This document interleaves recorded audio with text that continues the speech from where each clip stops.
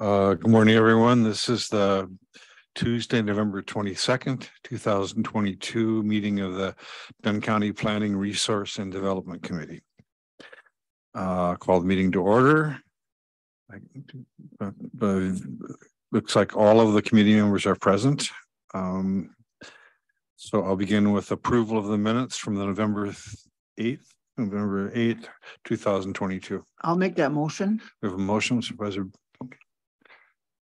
We have a second? I'll second. We have a second. Any questions, comments? All in favor, say aye. Aye. Opposed, say no. Opposed, say no. Okay, the minutes are approved. Do we have any public comments from anyone other than the hearing today? Doesn't look like it.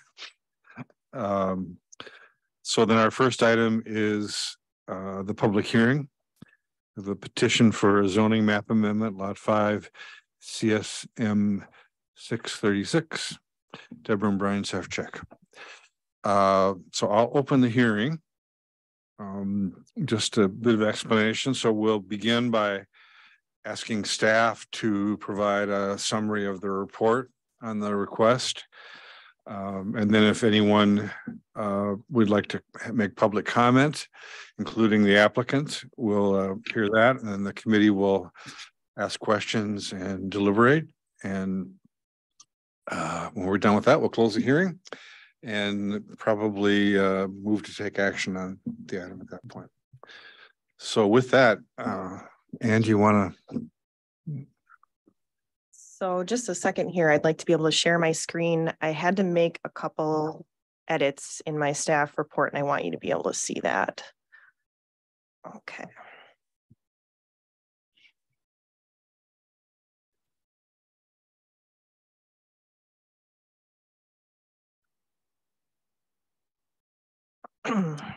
Okay, so we're here today for rezone for Brian and Deborah Sefcik.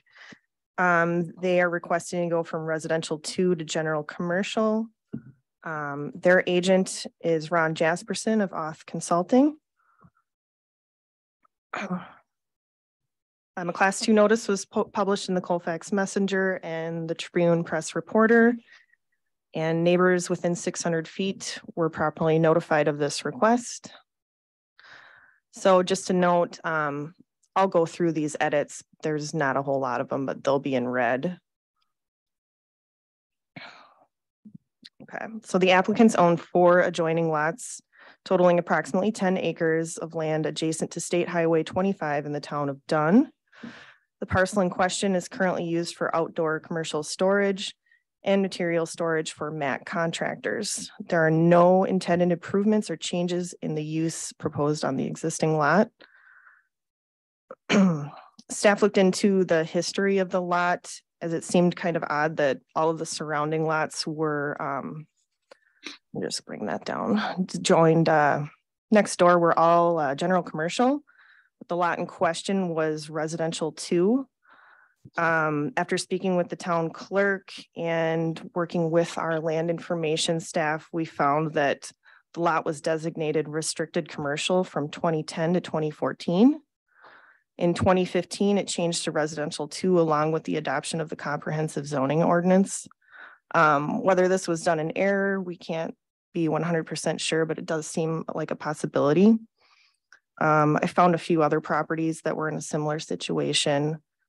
The use of this property has been consistently commercial and is currently used for commercial. Most of it is a gravel base with a driveway. It's a little different than it appears on this aerial photo. They have expanded this kind of gravel area more. So I've included the principal and accessory uses found in general commercial and residential 2 zoning districts in the packet. I can answer any questions you might have, but I'm just gonna skip over those since they're not proposing to change the use at this time.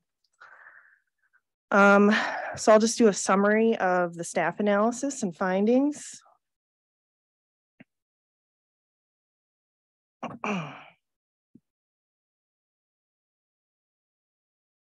The current and proposed use of the parcel as commercial storage is not permitted under the current zoning designation as residential 2.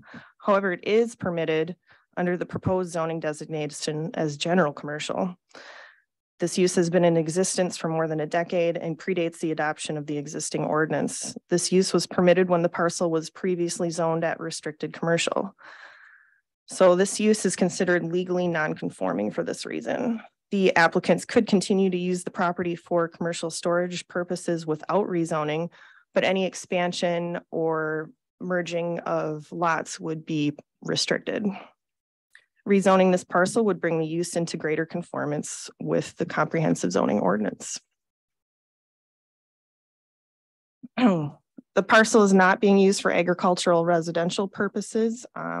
Adjacent land and land in the neighborhood beyond a quarter of a mile are R3, general commercial and general ag. The parcels to the east are separated by Highway 25 and are zoned general agriculture. These parcels consist of mostly wooded areas with single family homes. Land to the west is zoned R3, consisting of single family residences as part of the subdivision, and some parcels to the north that are not in this photo here are zoned general commercial. The comprehensive plan identifies the preferred future land use of this area as residential ag. The current version of the town's preferred land use map also shows this area as residential ag, including the existing commercially zoned property and other areas that are also zoned commercial to the north and to the south. These maps were in the packet there too. And I did take out some language here regarding the applicant's future intentions. I'll let Ron speak to that since he's here. All right.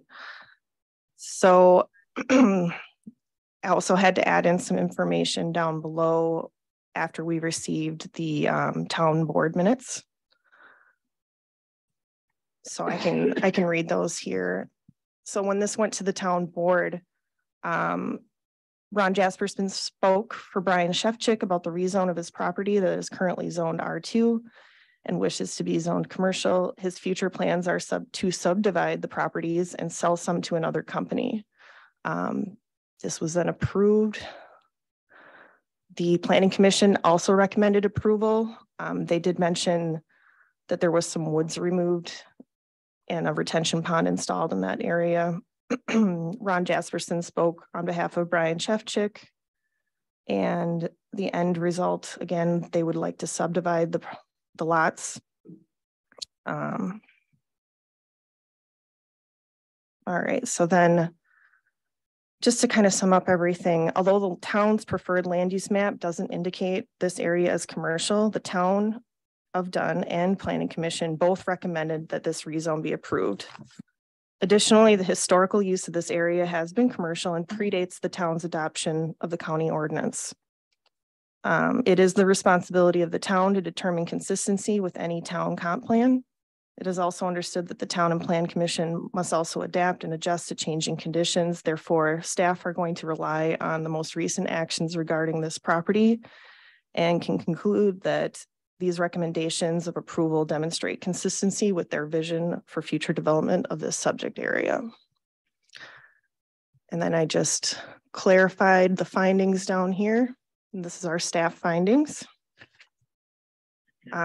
Based on the analysis and findings listed, zoning staff recommend approval of the applicant's request to rezone the subject property from residential 2 to general commercial. All right, and that concludes the staff report. Thank you. Okay, let's maybe, are there any immediate questions of Anne regarding her presentation? This is, with your permission, this sort of aside from our business, but how is it that there's a lot in there that is unzoned in the sea of zoning? So this was an error that we found once he came to our office to kind of, so I think this started, he was looking to subdivide these lots. So he was talking to our survey department and we realized that this one lot was zoned as R2, which we thought was odd. And then we also noticed, hey, there's a big hole in the map here that this lot isn't zoned either.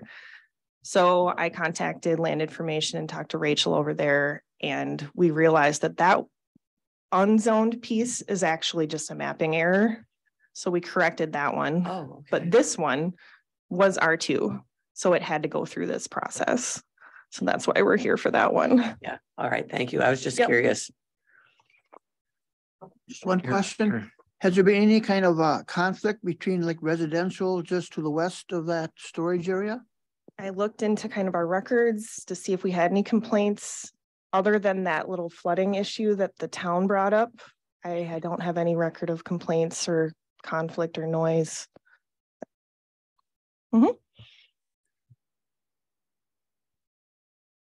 Jesperson? Sure. I'll have to ask you to name and address, and then I'll have to raise your hand. I'll have to swear you in.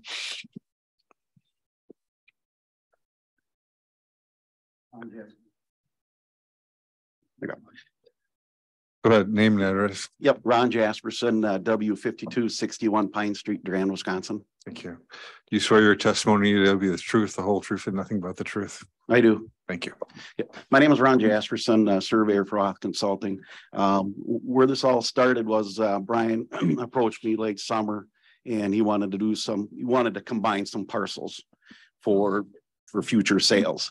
And when we started doing the research on it, we found that there was multi-zoning in the parcels that he wanted to combine. Well, you cannot have multi-zoning within a single parcel. So that's kind of how this all started. And then approached Ann, Brian approached Ann, and I did the application, and I guess that's where we're at right now. So basically just started with, he wanted just to combine some parcels. Okay. Any questions, Mr. Jesperson? All right, thank you very Okay, much. thank you. Any other comments by the board or questions? Okay, then I'll close the public hearing. Public hearing is closed.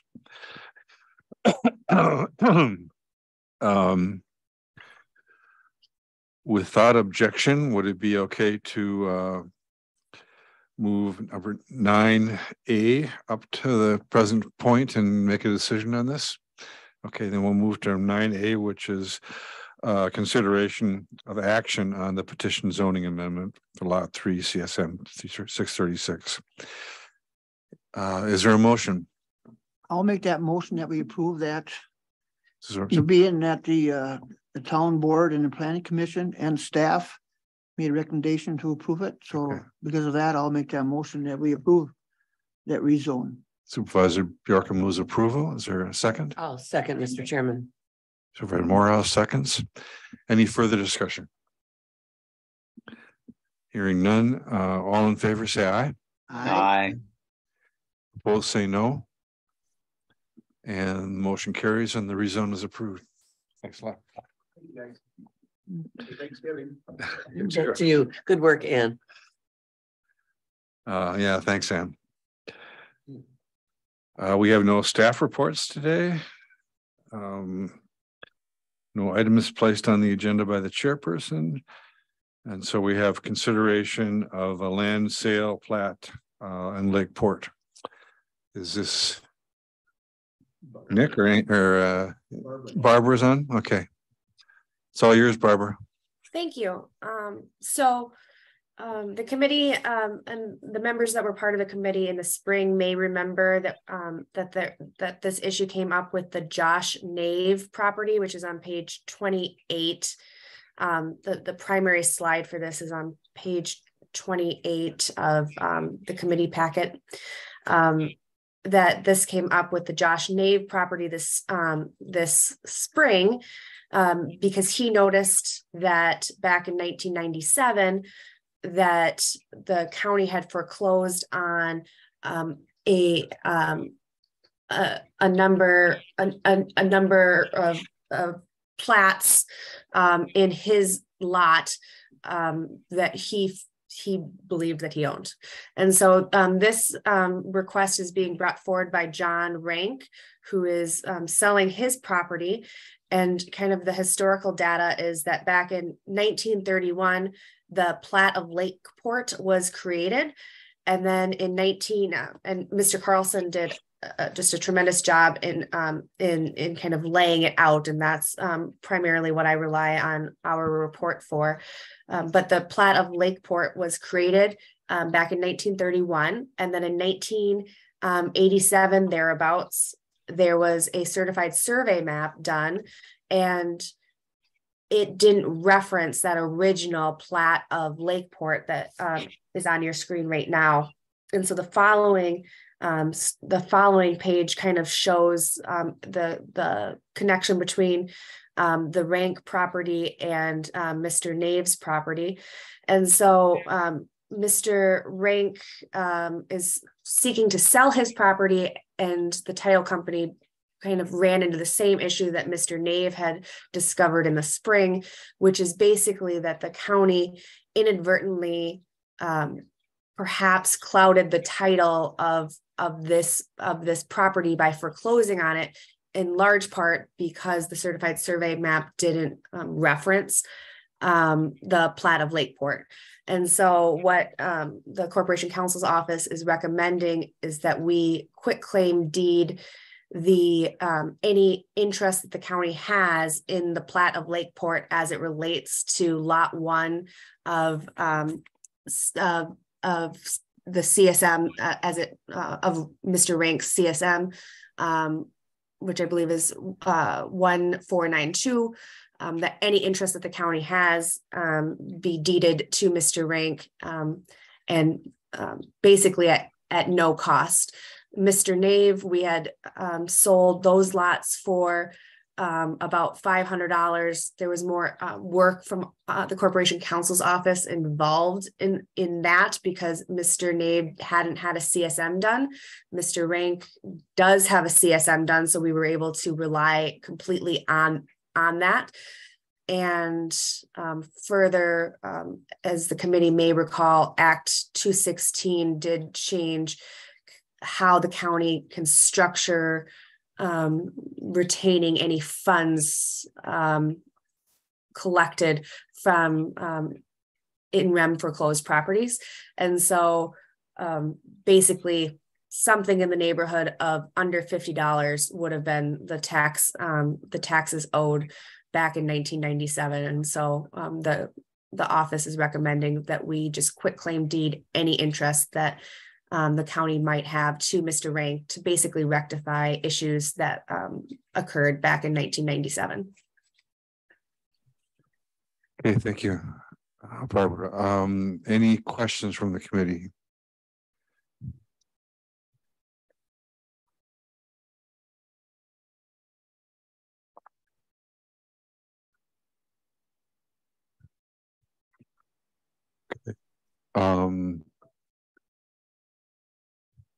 Would anyone care to make a motion to approve I guess the motion would be to agree to quitclaim the parcels back to the current owner, to the parcel owner. Is that what you're asking, Barbara?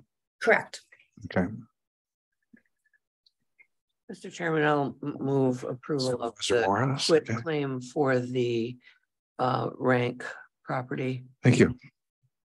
I'll second that. Barrier seconds. Any further discussion?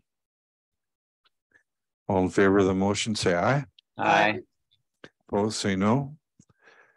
Motion carries. Thank you very much. Thank you. And I am going to reach out to the landowner to the north east of Mr. Rank, because the same issues apply from 1997. None of those lands in that government lot 6 referred to the plat of Lakeport. So I anticipate you'll see this again in 2023. So okay, thank you. Thank you.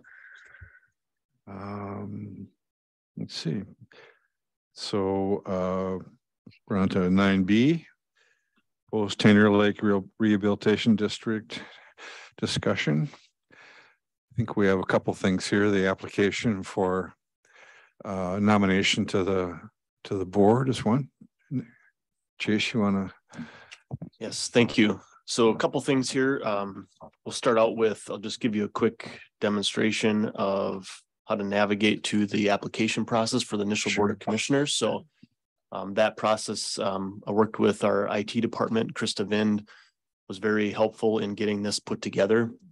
So on the county's homepage, if you scroll down below the meeting calendar and click on news,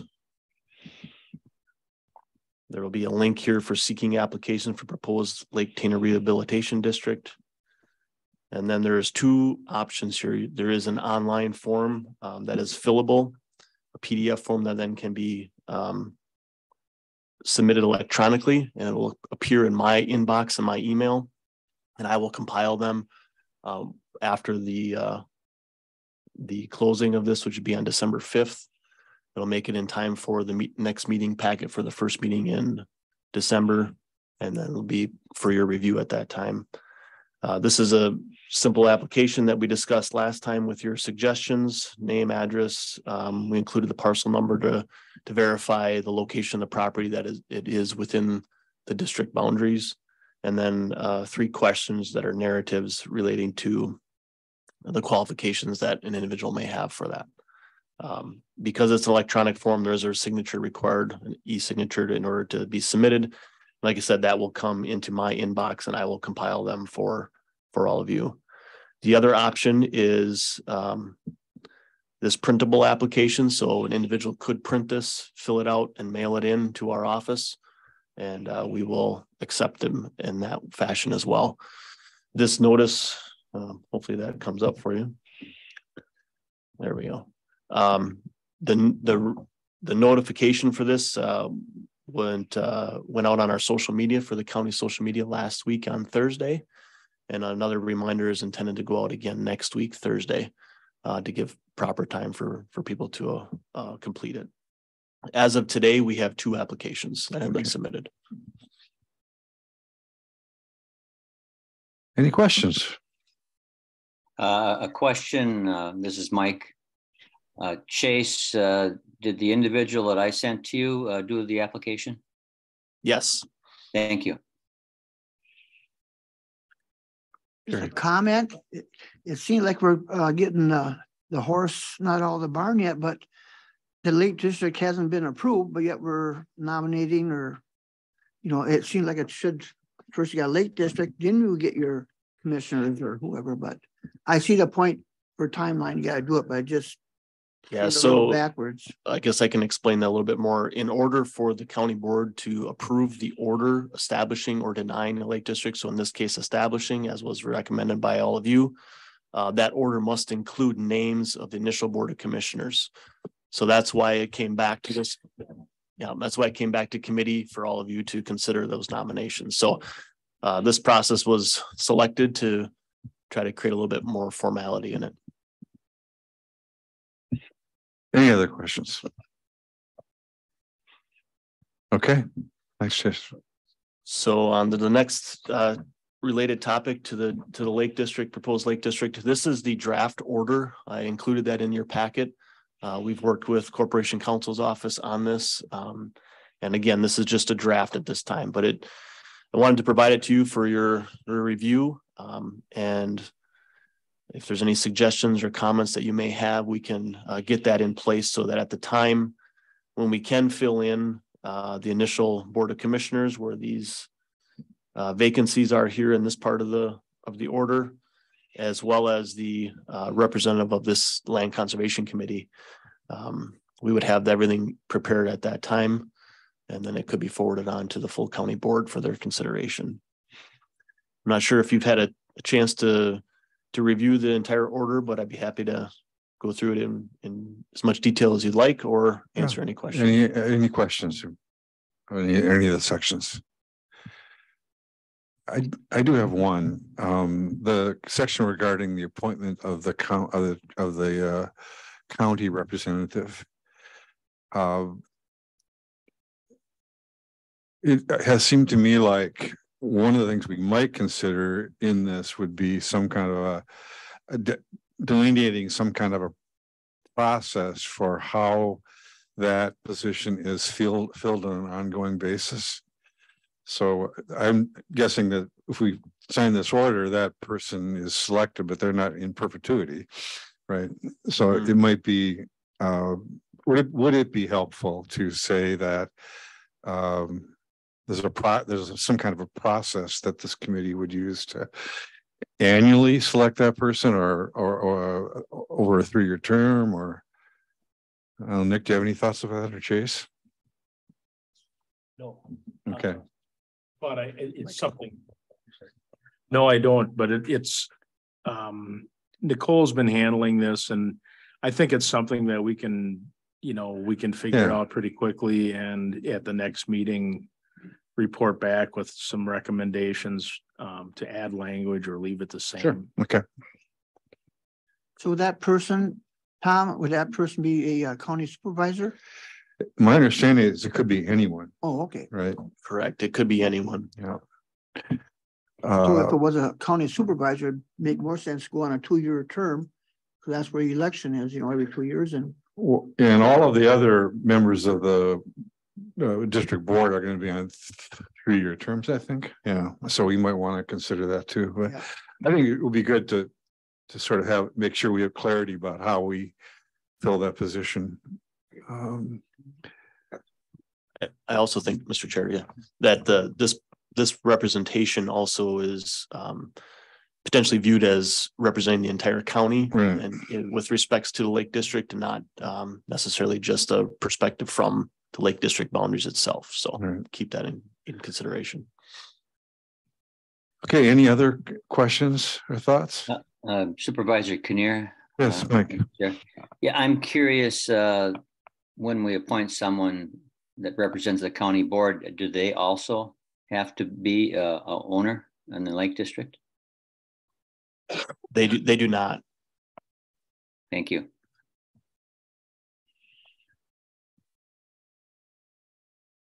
And yeah, because the 3 people we appoint are going to serve only until the first annual meeting. This fourth, the county person would be, I think our intention was that would be a continuing position filled as we decide to fill it. So, okay. The wheels of government turn. Mr. Chairman. Any other questions on this? Mr. Chairman. Yeah. Chase, just to confirm, have the county lands and the township lands in the district are excluded?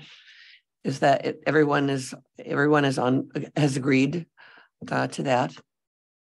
Correct. If you look here on,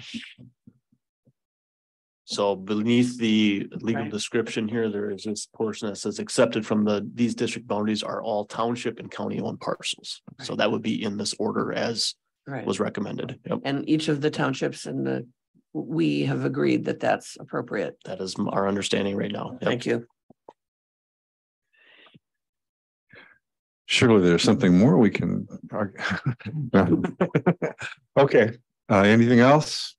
I would just add that as those applications come in, as I stated before, I will compile them and they will be part of the next committee meeting packet for that December 13th. So I guess I'll take it at your desire as to whether you want to select names at that time, or we'll be, depending on if we have a second meeting in December, which would be on December 27th. That's your discretion. Right. Otherwise, there'd be one more meeting before we need to go to exec and county board in January. In January, okay. Yeah. So we can decide at the next meeting how we want to handle that at that meeting or at a future meeting. Okay. All right. Gosh, I think we got 2 minutes left to break the record. Are there any announcements? I'm sure the Supervisor Anderson is still been chair. We would have had some announcements now that would have. Jim was always good at that. Future meeting, December 13th. With that, we're adjourned. Thank you, everybody.